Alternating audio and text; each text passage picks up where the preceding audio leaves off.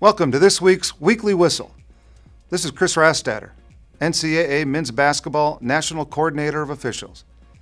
This week's video involves block charge plays with a little twist known as straight line path. Rule 10.1.12 says, when a dribbler has obtained a straight line path, the dribbler may not be bumped, pushed, or otherwise crowded out of that path. When an opponent is able to legally establish guarding position in that path, the dribbler shall avoid contact by changing direction or ending the dribble. Note, if the offensive player changes his path and initiates contact or uses an overt action to clear space, Rule 10.1.12 no longer applies. Let's look at some plays.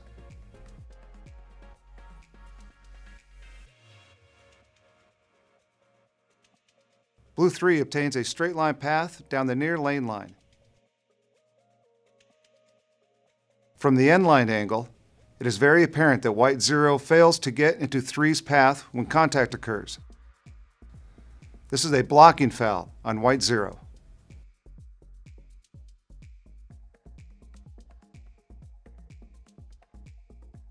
White 23 has obtained a straight line path parallel to the end line. Black 2 attempts to draw a player control foul. From the second camera angle, it is clear that Black 2 does not get into 23's path and creates contact from the side. This is a blocking foul on Black number 2.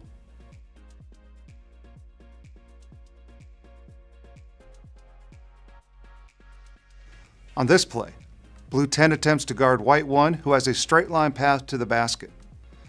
The difference on this play is that Blue 10 gets into White 1's path when contact occurs.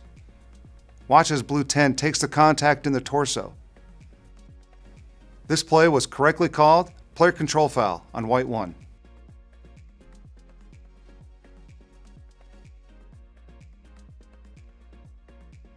White 5 drives down the opposite lane line.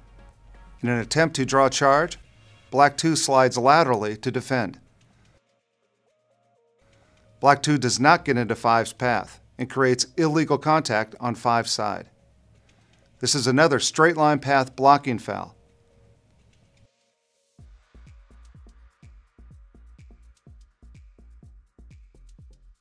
On this final play, Blue 1 takes a straight line path to the basket. Similar to the previous player control foul, Gray 1 is able to gain possession in Blue 1's path and takes the contact in his torso. This is legal guarding position, and Blue 1 is correctly called for a player control foul. On straight line path plays, it is important to referee the defender and not the ball handler. When a defender is unable to get into the path of the offense, it is he who is responsible for the contact, and a defensive foul is the correct call.